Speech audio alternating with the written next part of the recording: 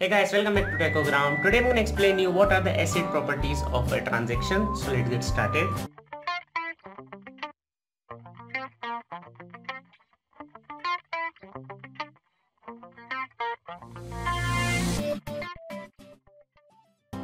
So what are acid properties?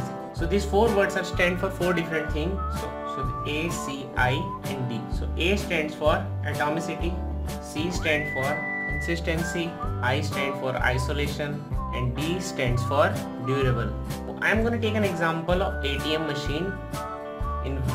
It's an automated teller machine where we withdraw money. Atomicity means the database should only be updated if the transaction is successful.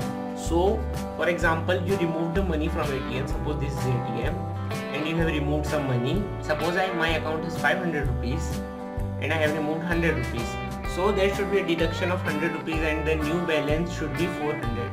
But what if there is a problem in the ATM and it got shut down? Before completing the transaction, I didn't receive my money.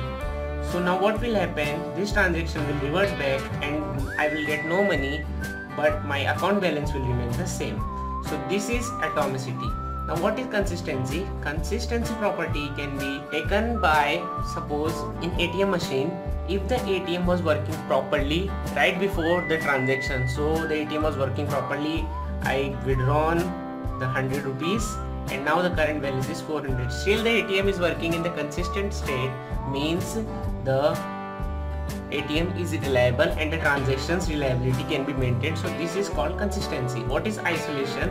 Isolation means, as the name suggests, that the transaction which you have done, for example, after doing transaction in ATM we get a slip. Suppose I have withdrawn the 100 rupees.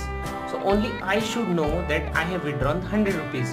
Not every other person who comes on the ATM should have this written on their slip. Only my slip should have written this, I have withdrawn the 100 rupees. So the durability property of acid is that suppose the transaction is completed and the transaction is committed, means the transaction is started and the transaction is committed, and then there is an error in the ATM just like in the atomicity. So what should happen, that your database should be updated. Even if the ATM hanged or got stuck, your transaction still should get updated in the database. Suppose I got the money in the ATM, I withdrawn the 100 rupees, I got the money, and just after getting the money, within a second the ATM got shut down. So this means that once the transaction is committed, there should be update in the database. So this is the property, durable property of acid. These are just some quick theory short notes. Hope you like the video. If you like the video, press the like button. If you have any question, comment, suggestion, query or any specific question about any topic, leave that in the comment box. Subscribe for more. Bye.